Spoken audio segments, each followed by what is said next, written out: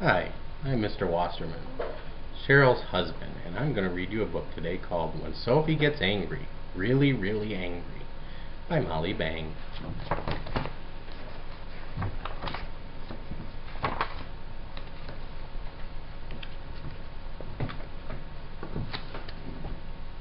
Sophie was busy playing when, my turn, her sister grabbed the gorilla. No! No, said Sophie. Yes, said her mother. It is her turn now. Sophie? As her sister snatched Gorilla away, Sophie fell over the truck.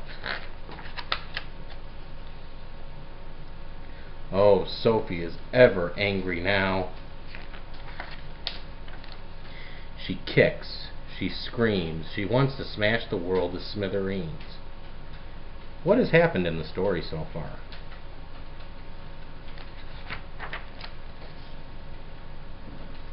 She roars a red, red roar. Sophie is a volcano ready to explode. And when Sophie gets angry, really, really angry, pa-bam! She runs away. She runs and runs and runs until she can't run anymore.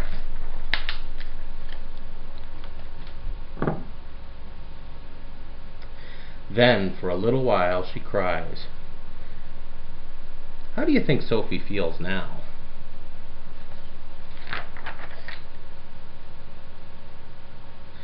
Now she sees the rocks, the trees, and ferns. She hears a bird.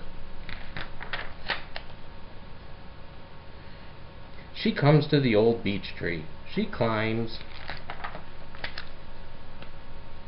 She feels the breeze blow her hair. She watches the water and the waves. The wide world comforts her. Why do you think Sophie comes out to the beech tree?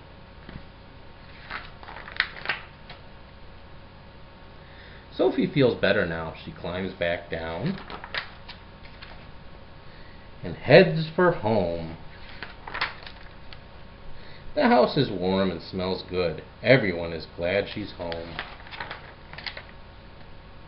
Everything's back together again.